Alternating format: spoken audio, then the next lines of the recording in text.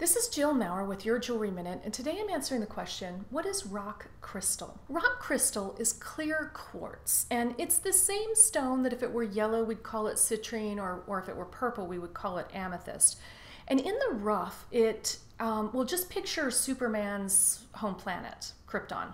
Got that in your head? Pretty much that looks like it's all rock crystal.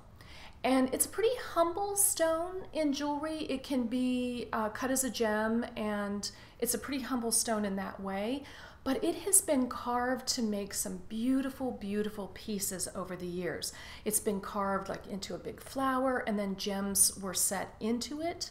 And David Webb was a master at using rock crystal in some very interesting and beautiful ways.